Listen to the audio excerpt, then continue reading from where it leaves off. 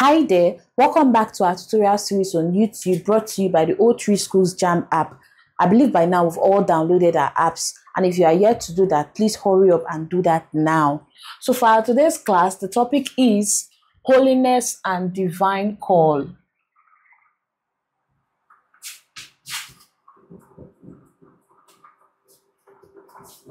Holiness and Divine Call. Holiness simply means being set apart. Let's take that down.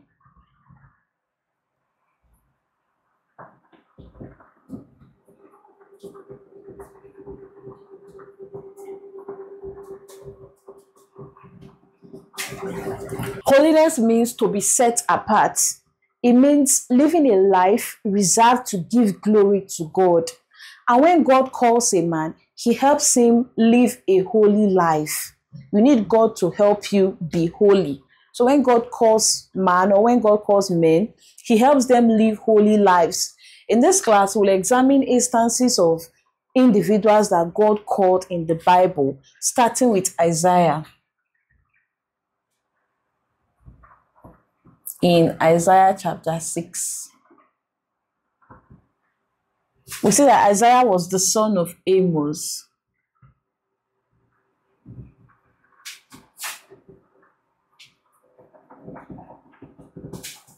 And God called him in the year King Uzziah died. God called him in the year Uzziah, king of Judah, died.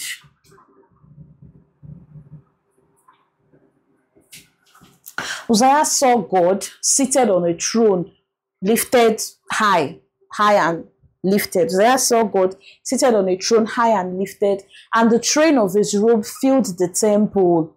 Above the throne stood seraphim. Seraphim are six-winged angels.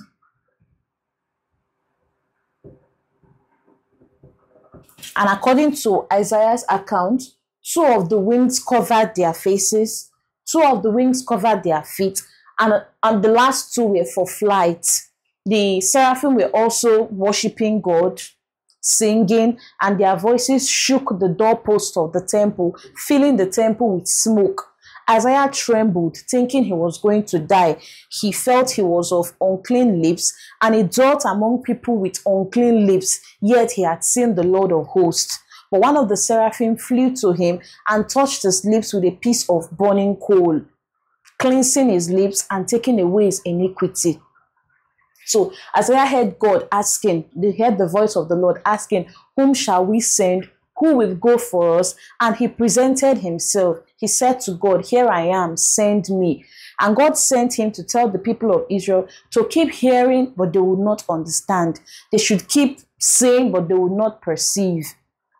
He was to make their hearts dull and their ears heavy, because God wanted them destroyed.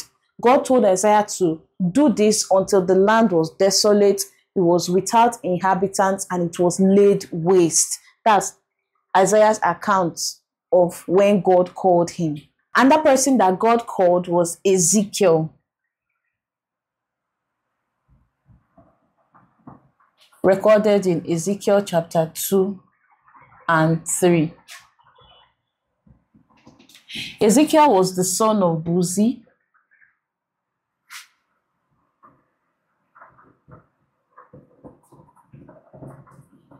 And God called him while he was in captivity.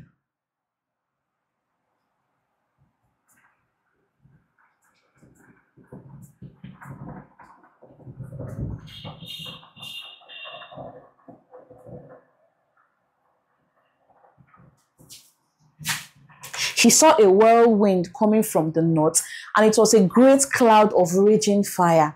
Within the fire were four creatures, and the four creatures had four faces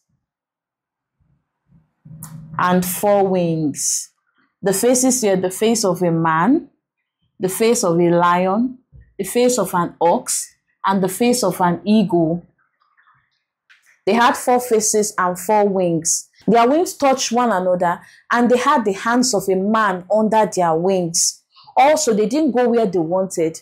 Instead, they went straight as the Spirit led them. He also noticed wheels beside the living creatures, and these wheels moved whenever the creatures moved. He saw the firmament above the heads of the living creatures, and it was like the color of an awesome crystal. He also saw the likeness of a throne made with sapphire stones above the firmament, and there was a likeness of a man on the throne, and the man appeared to be covered in fire. Ezekiel fell on his face when he saw it, for it was the appearance of the glory of God. And God said to him, Son of man, stand on your feet, and I will speak to you. Immediately the Spirit entered him, and he heard God speaking to him. God sent Ezekiel to Israel, a rebellious nation. They and their fathers had transgressed against God. They were stubborn and impudent, but God was sending Ezekiel to them regardless. And God asked him not to be afraid of the Israelites or of their words. He was to speak God's words to them. God also asked him not to be rebellious like the Israelites, but to eat what was given to him. And when Ezekiel looked up, a hand was stretched to him with a scroll. And when the hand spread the scroll, there were writings both on the inside and the outside, writings of lamentations. Writings of lamentations and mourning.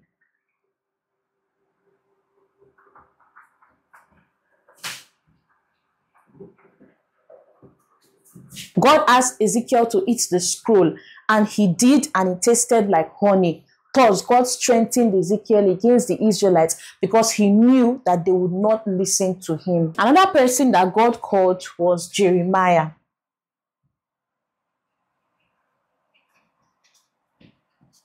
In Jeremiah chapter 1.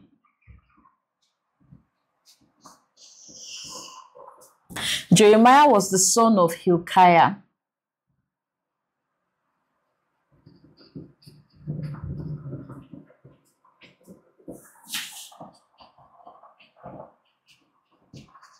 And the word of the Lord came to Jeremiah during the reign of Josiah and his sons,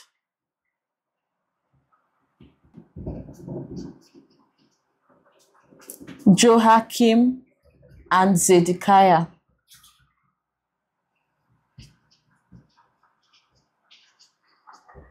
So Jeremiah was the son of Hilkiah, and the word of the Lord came to Jeremiah during the days of Josiah and his sons, Joachim and Zedekiah, as kings of Judah. God told Jeremiah that before he was formed in the womb, God knew him. And before he was born, God had already sanctified and ordained him a prophet. God sanctified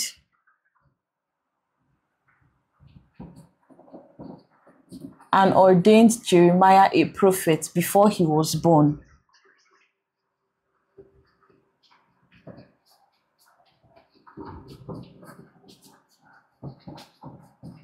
Before he was born. But Jeremiah told God that he was a youth and he could not speak. God touched his mouth and told him to say whatever he had commanded him to say. He also asked Jeremiah not to be afraid, for God would be with him, and God had set him over nations and kingdoms. Now, from these examples, we see that it is only God that can help us live holy lives. All we have to do is surrender to his will and follow his guidance. Now, that's it for Holiness and Divine Call. We've looked at the call of Isaiah, the call of Ezekiel, and the call of Jeremiah. Where we see that a common factor between the call of these three people is that God helped them. God did not just call them, he called them and he helped them answer his call. Before we look at past questions that have been asked on this topic from the O3SCHOOLS JAMB app, please do not forget to like this video, comment, and subscribe to the channel. You don't want to miss new updates. Now, here's a question. Jeremiah was not anxious to accept God's call to become a prophet because A, it was a hazardous profession. B, he knew that the people would not listen to him. C, he needed to know God more. D, he was too young and inexperienced. He was not anxious because he felt he was young. He was a youth. D, he was too young and inexperienced. Another question says, the scroll given to Ezekiel to eat at his call contained A, both praises and condemnation. B, words of lamentation and mourning. C, prescription for temple worship. D, the expected type of sacrifice. It contained words of lamentations and mourning. The scroll stretched out to Ezekiel that God asked him to eat contained words of lamentation and mourning. That will be option B. Son of man, stand upon your feet and I will speak with you. The statement above was made during the call of Isaiah, Hosea, Samuel, Ezekiel. It was made during the call of Ezekiel. When Ezekiel realized that the likeness or the appearance he was seeing was the glory of God, he fell on his feet and God asked him to stand on his feet. So this statement was made during the call of Ezekiel, option D. Then we also have Isaiah teaches that the Lord wants his people to demonstrate holiness by A, observing religious festivals. B, offering more sacrifices. C, doing justice and not evil. D, honoring their father and mother. C, doing justice and not evil. So do well to download the O3 Schools JAMB app for more questions.